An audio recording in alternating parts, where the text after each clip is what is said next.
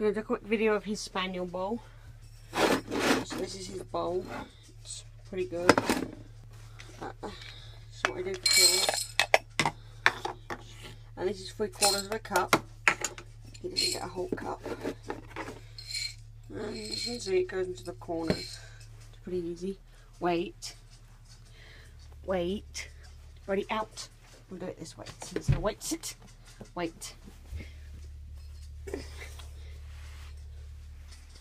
Okay. So you're going to kind of see his ears touch the ground. They don't actually go in the bowl. And as you can see, he's also a bit more harder for him to work to get his food. So he has to push his food around. Just push the bowl around to get into it. Which is good because it works. It's challenging for him. But he loves it. He likes it. It certainly keeps him happy. But then I don't know if that's just his food. But I really like that his ears not once go in the bowl. I'm quite happy with his bowl.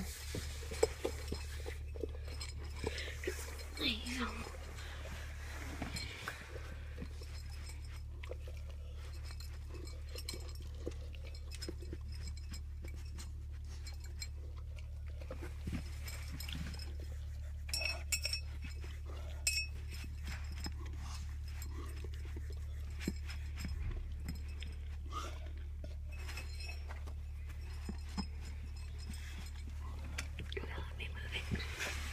Okay, still a little bit kibble. It takes him a minute to actually, it takes him a lot longer to actually get to all his kibble.